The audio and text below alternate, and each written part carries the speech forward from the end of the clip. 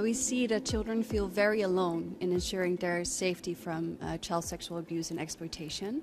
And of course, this is an enormous responsibility. There is an acute need for regulatory frameworks that actually put that responsibility and that burden not on children, but on technical and online service providers and other agents, because we have to work together to ensure that children are protected from online child sexual abuse. It's a multi-stakeholder approach.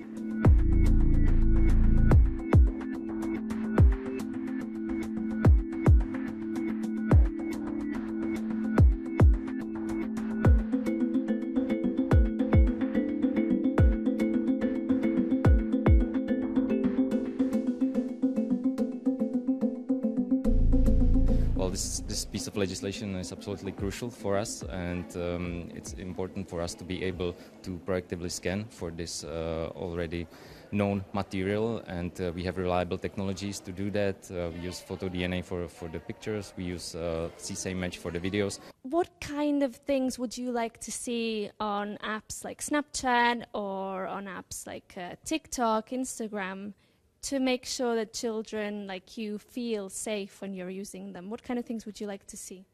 Als iemand je toevoegt bijvoorbeeld die je niet kent, dat je die gewoon gelijk kan blokkeren en dat je gelijk een melding krijgt.